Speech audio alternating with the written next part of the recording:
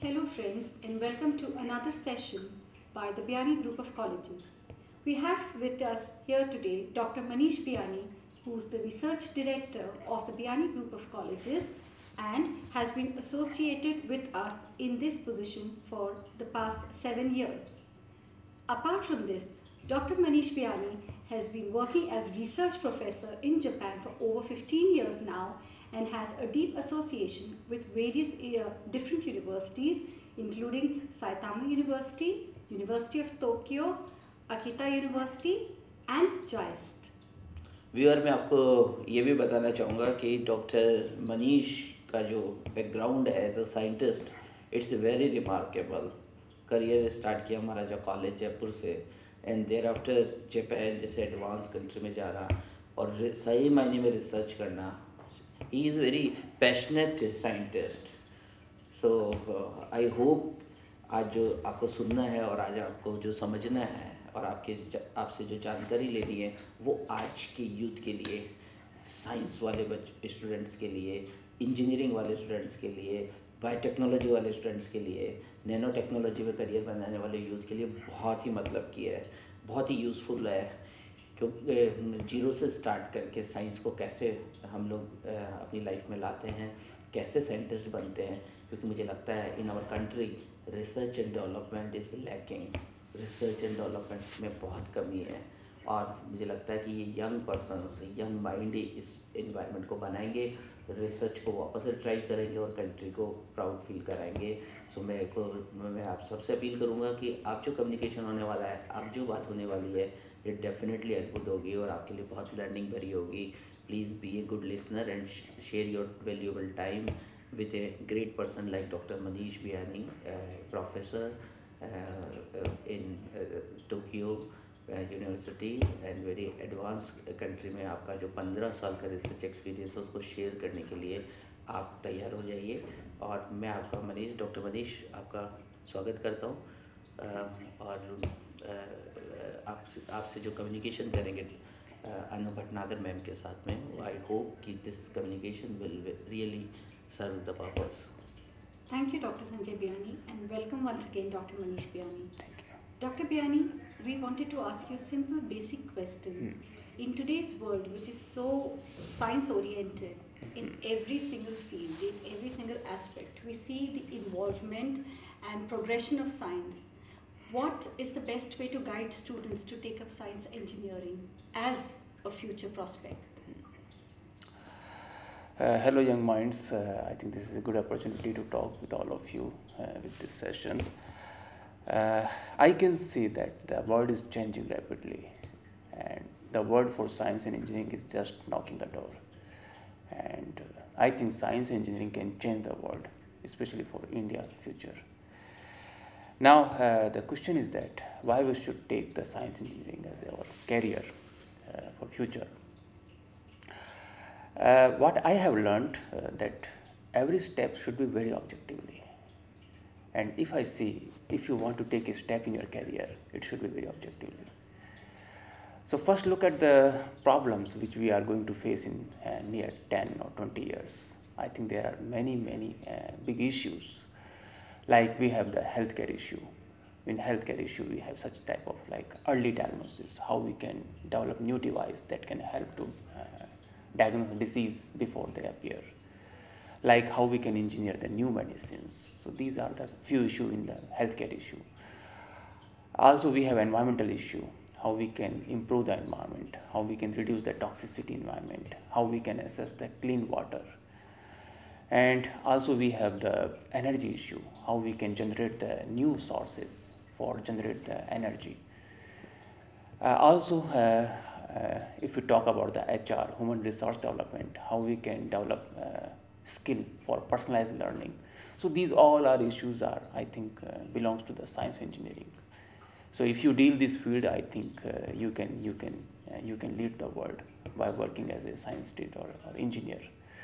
So as I said that we should step very objectively. So if you can see the challenges in the coming future and if you can prepare by learning science or engineering, then I think you can lead this country. But Dr. Manish Biyani, the mind of youth, if we understand, That nowadays everybody says, why science? Why technology? Everybody wants to earn money. Every student want to go in commerce and management side. So now, what is the reason? And don't you think that the problem of the society, um, problem of our studies, we are more focused on our bookish knowledge and our practical approaches are lacking? Do you agree with Yeah, me? this is definitely, I'm fully agreed because in many institutions in India, I have seen that still the classes are running based on the textbooks knowledges, then it's really not good for the future. So we have to bring out our students from the class, at least from the textbooks, and give them some real exposure so they can learn actually how they should grow and what they should learn. So it's very important to bring out the students from the classrooms, traditional classrooms, and give them a good exposure. So it's good, but you are in a position to explain the difference between Indian education system and Japanese education system. So what is the core and basic difference in our science education system and Japanese education system in the science side? Uh, in my knowledge, the main difference, the education system that in traditional system in India or some other countries, students spending all time in the classes to take the lectures, to listen the lectures, to appear in the examinations, in the written test. But in developed country, especially in the science engineering, students hardly spending 10% time in the classrooms. Only 10%. Only 10%, because we have very limited lectures, and all the rest time they are spending in the laboratories by doing some research or by playing with the research actually, or uh, taking some very practical exposures. So 80 or 90% time they are spending in the exposure, practical exposure. That is the, I think, the main difference what I have observed between traditional education in India. So I think this is the main problem why biotechnology and nanotechnology subjects are not popular in our country. I think this is the root cause because both of the subject, biotechnology and nanotechnology, both are concerned with the practical applications. And if we have not good research environment in our institution, then it is very difficult to carry the subjects. This is the, I think this is the real cause why our biotechnology students are not employable, why our nanotechnology subjects are not so popular in our country, because we have very bad laboratories, we have no adequate arrangement for research, for application side. I think this is the core. Do you agree with me? Yeah, I am fully agree because if I see the difference in undergraduate level, students are not involved in any type of research. But in other countries, in developed countries, students even from the last year of undergraduate course, they are doing the practicals. Okay, so अब मुझे बताइए student क्या करे? Student research करना चाहता है, student laboratory में जाना चाहता है, स्टूडेंट बायोटेक्नोलॉजी में अपना करियर बनाना चाहता है, स्टूडेंट नैनो टेक्नोलॉजी सब्जेक्ट को लाइक करता है. आप in India how the student can manage this situation? वो क्या ऐसा करे जिससे वो अपने पैशनेट सब्जेक्ट अपने इंटरेस्ट के अकॉर्डिंगली इसी इन्वायरमेंट में रह के अपने ऑब्जेक्ट अपने पैशन को अचीव करे? उसके लिए उन्हें क्या करना चाहिए? Yeah, this is something very hard to reply how to develop, but what I see or what I observe that first we need to develop infrastructure here, and for that initiation is required. Initiation from each faculty members, from each student is required. If every member of a science institution take initiation to develop a research environment, then I think we can slowly improve the infrastructure here. Like in this institution, Biyani Group of Colleges, what I have taken initiation to start the small projects. So what I have done to categorize all the students in our science faculty, to categorize in different projects. Totally I have made 11 projects, and I have kept 4 students in each project that I call the SIP plan. That's the summer internship programs. So and another thing, I'm not limiting this SIP for few months, but I am doing for all the years, for all the times in a year. So our students are involving in such program for full time, for every day they are doing some work, and even the undergraduates and postgraduates are involved through this program by doing some research here. So, Dr. Manish, you are associated with Biyani International Institute of Engineering and Technology. You are a director. You are also associated with various universities in Tokyo. You have a global experience. So, what is your plan? What is your future plan about the youth? आप कैसे देख रहे हैं इन सब चीज़ों को कि research में जो आप बच्चों को क्या देने जा रहे हैं और आपके दिमाग में क्या है और बच्चे जो है डिफरेंट कैसे बनेंगे, वो एक पैशनेट साइंटिस्ट कैसे बनेंगे, उसके बारे में आपका विज़न, आपके इंस्टीट्यूशन के बारे में क्या है, please explain. This, I think, the most important thing which I want to transform in our student that I call the seed development. How we can develop a seed or a curiosity for their subject.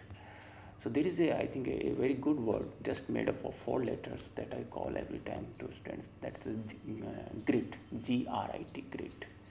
Grit is something about how we can dedicate it to get some success in adverse condition. So that is very important. Usually students get deviated from their way. If they get failure, they easily get deviate and choose another way. This is not good. So always be very fixed. And for science engineering, I think it's very important to make a big goal as much as you can dream. So make a very big target and try to get achieved. And let me tell you that degree is not important. What score you are getting is not important. If you see some big personalities, let me see the few examples: Steve Jobs and Bill Gates. They are very big personalities. Even Steve Jobs, Yes. he's a college graduate. So right? they are dropped out actually. They have no degree, but how they can become so successful? Because they have the gritty. They was gritty actually. There was something they determined and they worked for it in adverse condition. So this is very important. But problem भी है ना, because in our education system जो demand है that is more about the examination oriented approach. They have to learn more, they have to cram more, so there is no substitute. Yeah, that's okay. So you have to take balancing in each. So balancing your theoretical examinations and also get some time to do some research here. Whatever environment you get, please adopt it and try to get involved in this. And research is not just you have to take initiation. Means Okay, तो आपने कहा Manish, what you explain that research environment is lacking in our country. So एक youth के लिए क्या plan है आपके पास में कि वो आप इंस्टीट्यूशन में यहाँ पढ़े, इधर यहाँ के सिलेबस को पूरा करे, लेकिन अल्टीमेटली एक यूथ 10 साल बाद अपने करियर में एक मुकाम को देखना चाहता है, एक स्टेज को देखना चाहता है, तो आप how you will ensure them कि यहाँ आपके पास दिमाग में क्या प्लान है जिससे वो इंश्योर हो सके कि इफ़ अगर वो ग्लोबल लेवल पे अपना विजन बनाना चाहते हैं, एक एडवांस लेबोरेटरी में जाना चाहते हैं, रिसर्चर बनना चाहते हैं, साइंटिस्ट बनना चाहते हैं, तो आपने ऐसा क्या किया अभी तक और आपके दिमाग में ऐसा क्या प्लान है जिससे ये इंश्योर हो सके कि आपका जो विज़न है वो उनके लिए बहुत पर्पसफुल होगा. Exactly what you have done and what is your future planning in this respect कि बच्चे यहाँ पे तो इन्वायरमेंट नहीं है, राजस्थान में इन्वायरमेंट नहीं है, दिल्ली में रीजनेबल इन्वायरमेंट है, लेकिन रिसर्च का स्कोप तो अनलिमिटेड है, रिसर्च इन डेवलपिंग कंट्रीज़ में हो ही कम रहा है. सो आपका उनके फ्यूचर के लिए क्या प्लान है? Your past experience, your past efforts and your future planning, please let me explain. Well, for Rajasthan or for this city, I have a very big plan. I have designed a grand project that I call the BIRD, that is the Inter-disciplinary Research Development Center. So what I'm planning to first give a training to our student, either by making some exchange programs. We have developed many networking with the renowned university in Japan and other countries. So what we are planning to make some exchange programs. Our students can go there, can get some training there, and after they can return back here. And so tell me something about your past working, your past efforts for the students, your achievements.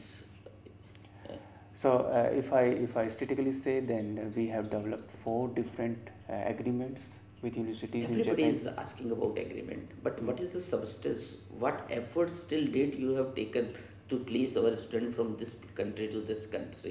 So what exactly you have done in this respect? So we have already placed our 7 students from this institution. and they are doing wonderful job as a PhD scholar in different institutions in Japan. 7 number is there, and next year I am planning to uh, send another 4 or So 5 seven students. is a good number. 7 students. So let me explain about the working of 7 students in a Tokyo. Okay. Well, among these 7s, 3 are working in Saitama University, Okay. and 2 are working in Tokyo University. One is working in Tsukuba University, and one is working in Akita University. So all these students are working in different fields. Someone is working in genetic engineering, someone is working in nanotechnology field, someone is working in environmental engineering. So they all are working in different fields. But it is financially it is very difficult to sustain in Japan. No. Actually, this is the good part of agreement. In our agreement, students are getting fully support. So when we are recommending our students, they are getting a good scholarship in Japan, so they can easily survive, and they can easily carry their research there. So there is no any burden of financial problem for our students. Very nice. So they are very well secure, and they are doing very wonderful. Tell me something about the security of girls and other arrangement in Japan, because Japan is quite different than our country. So working conditions, environment, social Well, environment. I think Japan is one of the best country where you cannot feel any issue of safety. So this is one of the most safest country in this world. Even a girl or a lady can walk in midnight on the road. So there is no issue of safety.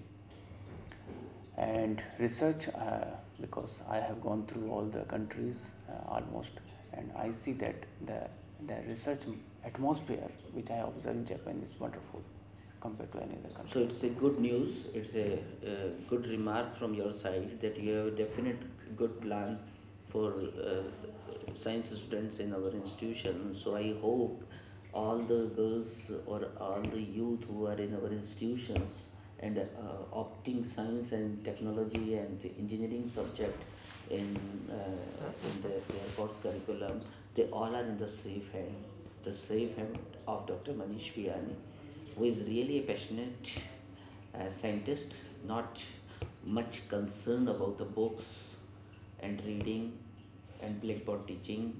He's concerned with he is more passionate about the real research.